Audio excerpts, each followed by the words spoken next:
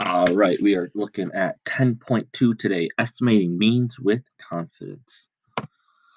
So, a couple learning targets for you today. You should be able to determine whether the conditions are met for doing an inference about a difference between two means, construct and interpret a confidence interval for a difference between two means, analyze the distribution of means of differences in a paired test data set using graphs and summary statistics, and construct and interpret a confidence interval for a mean difference. So, starting off those conditions for mu1 minus mu2, this should look very familiar to 8.3 and then also a little bit of 10.1. So, the randomness, the data comes from two independent random samples or from two groups in a randomized experiment. That allows us to extrapolate to larger groups or larger population. The 10% condition is if you're sampling without replacement. So notice that this is a randomized experiment. You don't have to worry about the 10% condition. But if it is two random samples, you do want to check the 10% condition for both samples. N1 is less than 10% of big N1, and your sample N2 is less than 10% of your population N2. Both those should look very familiar from 8.3, and then this should look pretty familiar from 10.1. For normal and large samples, for each sample, the corresponding population distribution or the true distribution of responses to the treatment is normal, or the sample size is larger than 30. Very familiar with what we saw. You do want to check that for both samples, N1 and N2. If for some reason we don't know the shape and n is less than 30, we can use a graph of the sample data shows no skewness or outliers, and then still use the normal condition. All right. So take a look at this. We have a college student wants to compare. Well, I'll let you read it. Basically, looking at the difference between prices of a one bedroom and a two bedroom, and we're going to check the conditions. So right off the bat, random samples. It tells us there. It says wants to compare the cost of one. She collects the following data on monthly rents in dollars for a random sample of 10 apartments of each type. So random sample, we are good there. Independent random samples of 10 one bedroom and 10 two-bedroom apartments. The 10% condition, we can assume that there's more than 10 apartments within close by her campus. So 10 is less than 10% of all one-bedroom apartments, and 10 is less than 10% of all two-bedroom apartments. All right, here comes the normal size large samples. We don't know if the distribution is normal, and both sample sizes are 10, which is less than 30. So we do need to check. We have to use a third way to check, which to see if we graph the data on a dot plot. Is there outliers or is there a skewness? It doesn't really appear to be like that, so we are good to continue on. And reminder to if you are going to use this third way to verify your conditions, you must draw a picture and give a sentence saying, hey, there are no outliers or strong skewness. So we're good to keep going. All right. Now to actually calculate the confidence interval for mu1 and mu2. So this general formula is very familiar. Any confidence interval is a statistic plus or minus the critical value times the standard deviation. So our statistic here is going to be x bar 1 minus x bar 2. Seems very familiar with our 8.3 p hat differences or difference in proportions. Now, the standard deviation, if we knew sigma, it's very nice that we could just use sigma 1 squared over n1 plus sigma 2 squared over n2. However, we don't usually know sigma 1 and sigma 2, so we can't use this formula. So we're going to have to use the sample standard deviation for both of them. And if we're going to use a sample standard deviation, well, then we're going to need a t star, not a z star. So this will almost always be the formula you're going to use: x bar minus x bar 1 minus x bar 2 plus or minus that t star times the sample standard deviation for the difference between the two means, which comes out to this formula. All right, there's two ways to kind of use to find the degrees of freedom. Depending on which way you choose to do your calculations will kind of impact it. If you use option 1, just straight up technology, there's a very long formula for degrees of freedom that your calculator will find for you. If you are going to do strictly by hand, and you are going to use like the table to find your values, then you can just use the smaller of the two, n1 minus 1 or n2 minus 1, to find the degrees of freedom that way.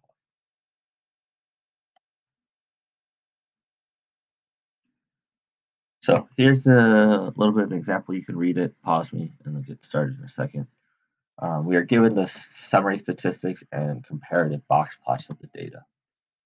So it asks us to compare a few sentences to compare the size of the two types of longleaf pine trees.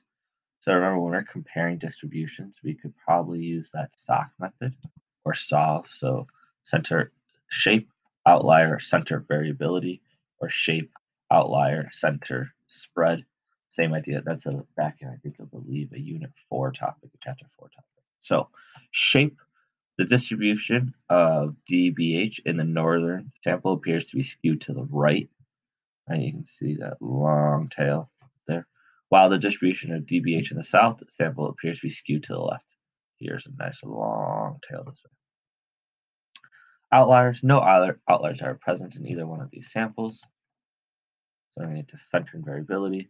It appears trees, remember when you're saying things, when you're describing the two distributions, you do want to compare and contrast the two. Use words like ER to be larger, smaller, greater than, stuff like that.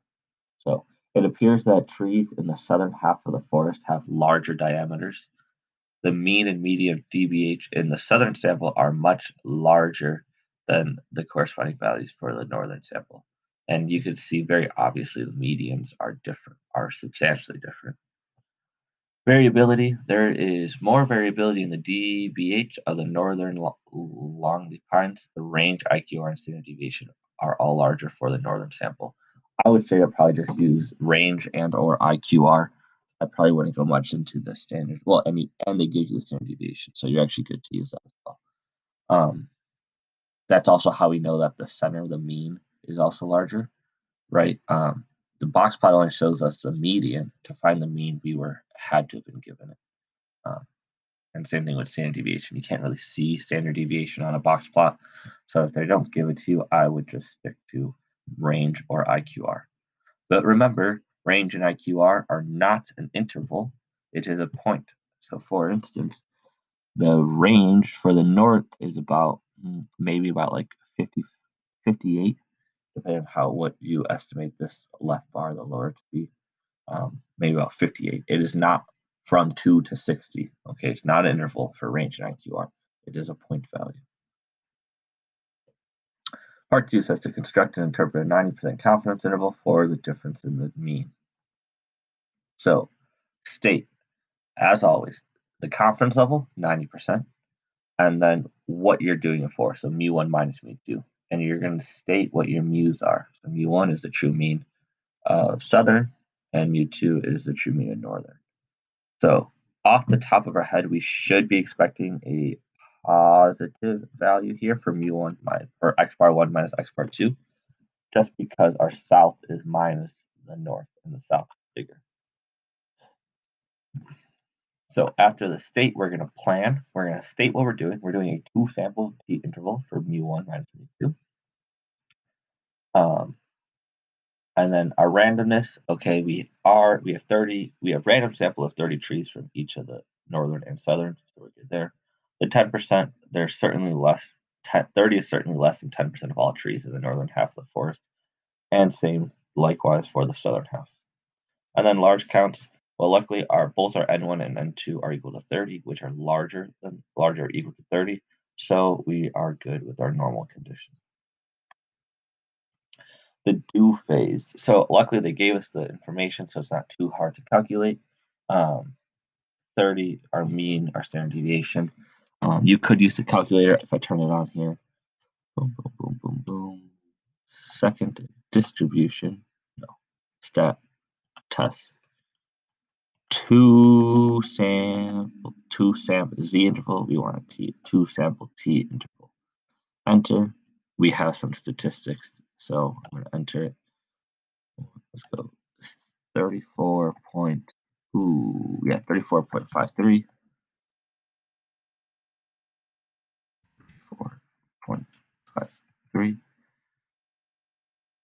14.26. Sample size is 30. The second one is going to be 23.70. Standard deviation is 17.5 and 30. We're doing a 90% confidence interval. And when it says pooled, we're going to keep it as no. So make a note of that so you don't accidentally do the wrong thing. And then calculate.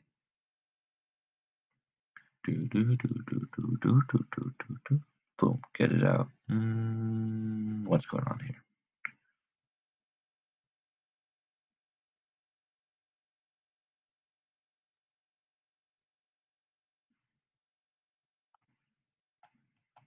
Ooh, I got my N to accidentally put 20, not 30. So let me go back in there.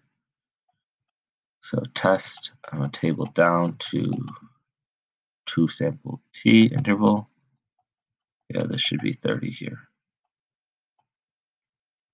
Enter. Still no to the pooled. Calculate. And we wait. Boom, we get 3.936 to 17.725. And we see our degrees of freedom is 55.72. So it's a very messy formula to get that degrees of freedom, but the calculator can calculate it pretty easily for us. If you were to do this by hand, obviously you're not going to be expected to find that degrees of freedom by hand. So you can just do N1 minus 1 or N2 minus 1, whichever one's smaller. Since N's are the same size, it's 30 minus 1 degrees of freedom of 29. We can use our table B to get our Z star 1.699 and then go ahead and use this formula. If you're going to use the calculator, which is totally okay, what I would suggest to do is you still need to fill out this formula to tell us where the numbers come from. You can't just plug into your calculator and get full credit. But instead of putting the T star in, I would literally write plus or minus T star times this, and then I would write underneath the T star coming from calculator. So we can calculate it that way. All right. And you can see in these 2 problems, using the degrees of freedom of 29 instead of 55 and some change, it doesn't change the interval all that much. It changes it by 1/10 on both sides. So it's not too drastic of a change. All right, and then we're going to conclude. We are 90% confident that the interval from 3.9362 to 17.724 centimeters captures mu1 minus mu2, the difference in the true mean DBH of all southern trees and the true mean DBH of all northern trees. So it's important to remember what we are calculating. We did mu1 minus mu2, which is southern minus northern. And let's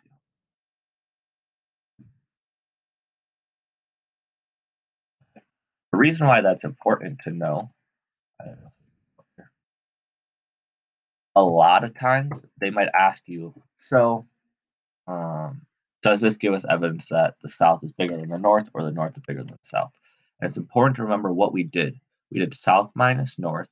So since we get all positive values, since 0 is not in this interval and we get all positive values, we do have statistical evidence to suggest that South is bigger than North. Okay. If they were all minus, then that would be that North is bigger than South. And if 0 was captured inside the interval, we do not have statistical evidence to suggest one way or the other. This is just how to do it in the calculator. I kind of showed it already, so I'm not going to spend too much time here. Make sure the pooled is no, as I said. You could do this with lists. So if I go back to stat test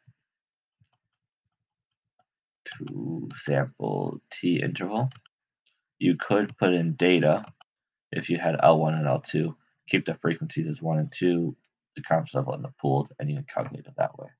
So if you want some extra practice, go back to you could rewind the video to the one about the apartment prices and type it into your L1 and L2 and proceed that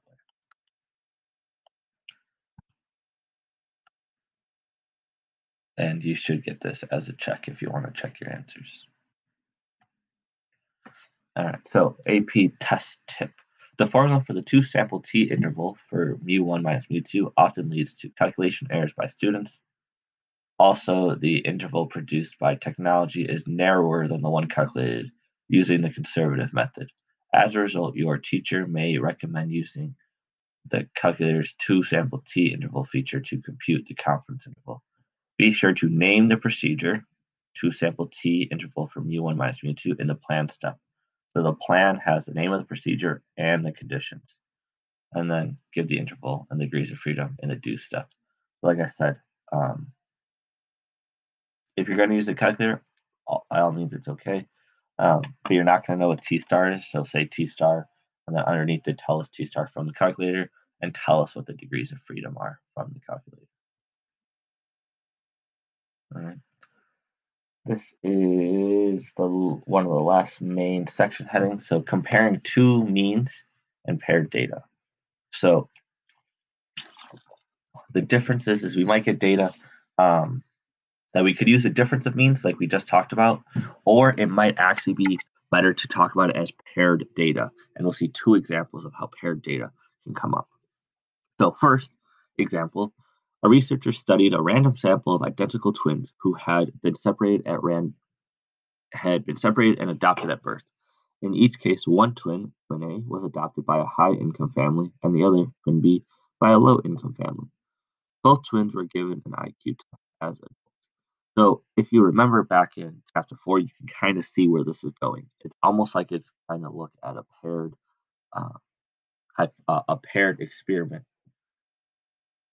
a paired block experiment. Sorry, I can talk for a second. So it kind of looks similar to that, and you might see some overlap here.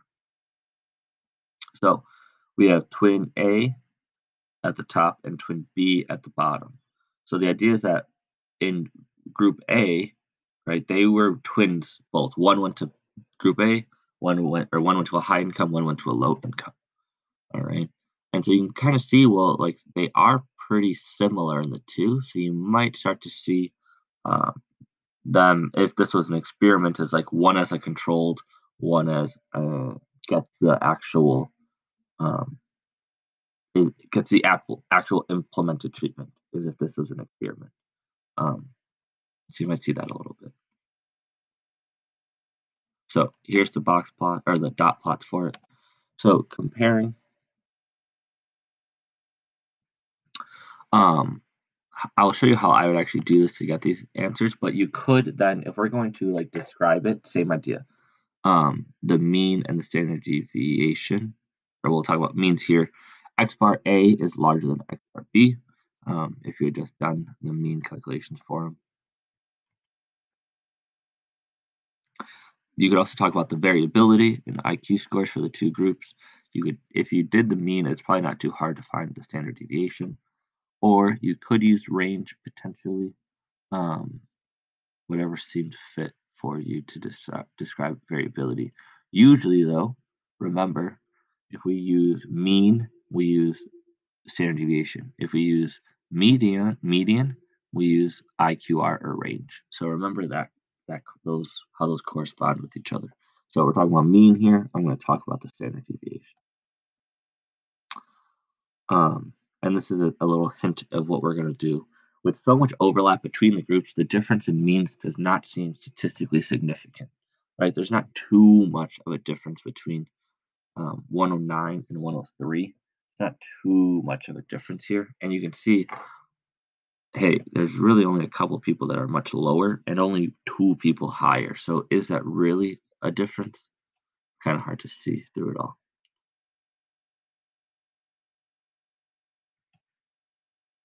So what paired data is it results from recording two values of the same quantitative variable for each individual or for each pair of similar individuals. So in this case, we would be talking about the second half, each pair of similar individuals, right? We would expect twin 1 and twin 2, or twin A and twin B in group 1 to be pretty similar since they are twins. So if they're falling in this, they're kind of pairing up with each other. like that match paired design of an experiment. Um, and so when we do that, we can find the difference to get here. One way to do this is if you go into our stats edit, you can put the data in L1 and L2. From there, you could do stat calc 1var stat for L1. Press enter. If you have the new calculator, just table down to where it's pulling the data from, and you want it L1. If it asks for frequency, you just want to type in 1. Well, we can see our X bar and our standard deviation. If I wanted to do it for L2, 1var stat, L2, and I did that by second, the 2 button to get my L2, press enter, boom, and I got my X bar there, my mean there. Now, if I want to find the difference, what I can actually do is press enter. I'm going to go into L3. I'm going to go up to the top and press enter. Notice how my cursor jumped down here. I'm going to do that again. Stat, edit, and I'm in L3 right now. Here's my cursor. If I table up, my cursor is now on the L3 name. If I press enter, it jumps down here. And this allows me to do calculations in my data. So I can actually do second L1 minus second L2. Press enter. And now L3 has my differences. It's 128 minus 120 is 8, 104 minus 99 is 5, 108 minus 99 is 9, and so forth. I have all of them matched up with each other. All right. And now I can actually do stat calc 1var stat, and I want to do it on L3 because L3 is my difference. And boom, I get my X bar to be 5.833. My standard deviation, my sample standard deviation is 3.93 as well. So that's how you would get that data point here into your calculator.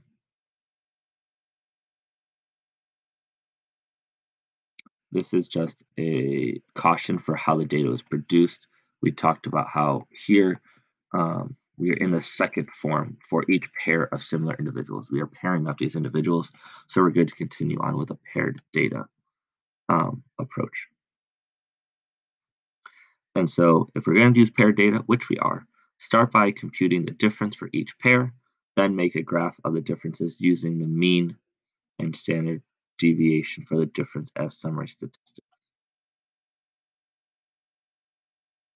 All right. This is the other method of a paired design. So if we read this problem now, does music help or hinder performance in math? Student researchers Abigail, Caroline, and Leah design an experiment using 30 student volunteers to find out each subject. Each subject completed a 50-question single-digit arithmetic test with and without music playing.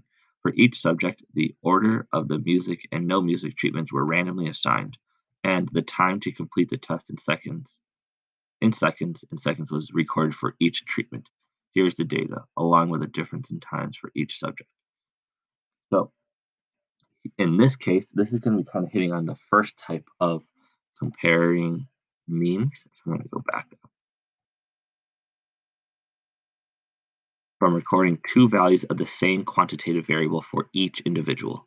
So I have one individual and they do both.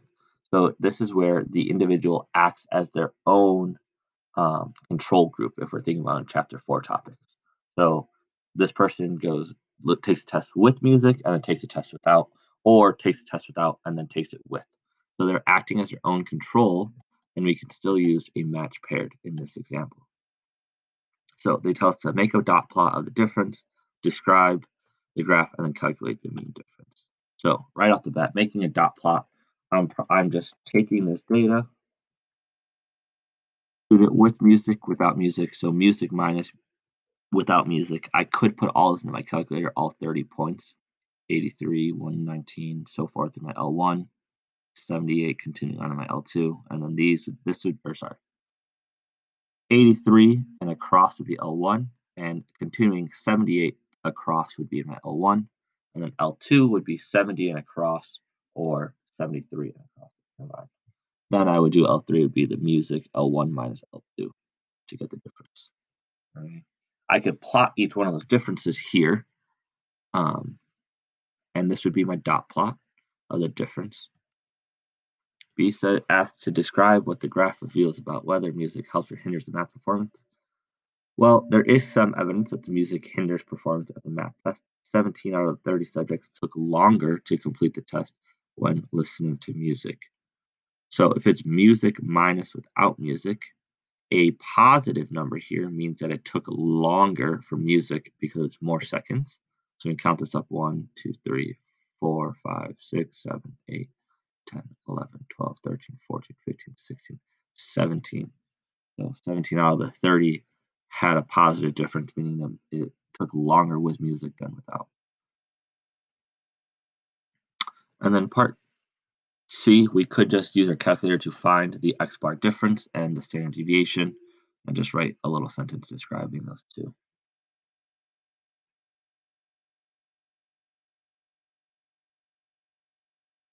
So we started off telling you the two forms to get a paired data. We saw both examples, and then I'm going to wrap it up right here again. So first, researchers can record two variables of the variable of each individual. So this is the listening to music, where that person, each individual has points of data, and you compare them with each other. So that person gets compared to themselves.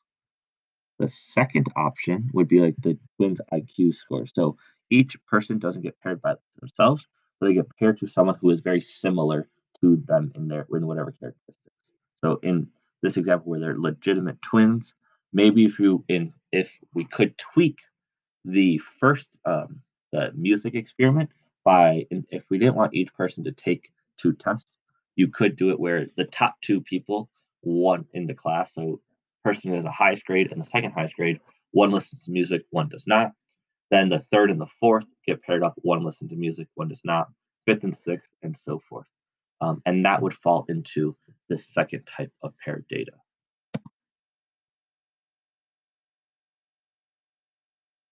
Which is kind of what I just described here. And remember, you want to randomly assign which person would listen to the music and when they would.